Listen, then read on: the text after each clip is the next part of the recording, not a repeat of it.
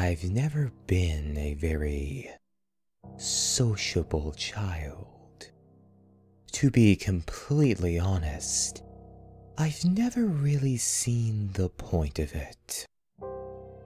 People talk about the same things over and over again. Meaningless things. The weather, the weekend, work, school. As I've gotten into my late teens, I've grown to loathe it. Whenever I hear the kids in my classes or in the halls talking about the same old crap and giggling, my blood boils. People avoid me mostly, which can be expected. A few of the more brutish kids pick on me, but I just ignore them. I spend my weekends alone, indoors. I like to play the piano in my spare time. It's very therapeutic. It's like my meditation. And when I'm playing it, I usually think about life. I think about people and my general dislike towards them. I think about the kids who pick on me at school. And I think about the recent disappearances of kids in my surrounding area.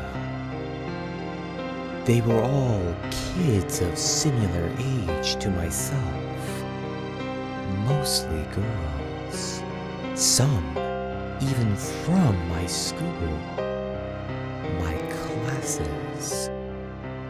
There have been 8 in total. I've been keeping track of them, you see. I follow their stories in the newspapers quite closely. I'm very keen on what the police find at the scene, and always keep an eye out for any evidence they find that might lead them to the killer. Their profiles are always the same. They are usually discovered in back alleys or in ditches, always with their throats slit in a clean and precise manner. The curious part that the police can't seem to figure out is why the victims always have their tongues removed, ripped out from their jaws. And I quote the newspaper when I say this. While the victims were still alive. They say it's the worst serial killing they've had in my country for years. The killer is calm, meticulous, and leaves not one shred of evidence at the crime scenes. Whatever the reason, my classes have been getting noticeably quieter, as the noisiest of the kids have one by one gone missing, only to be found days later, mutilated and dumped as if they were trash. It's so much more pleasant. I can concentrate properly now.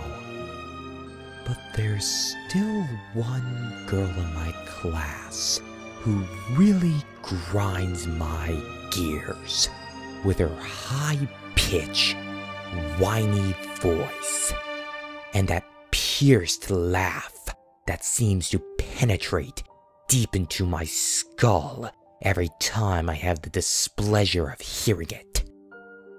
I heard her again today, loud and irritating as usual, and couldn't help thinking that she used that tongue of hers far too much.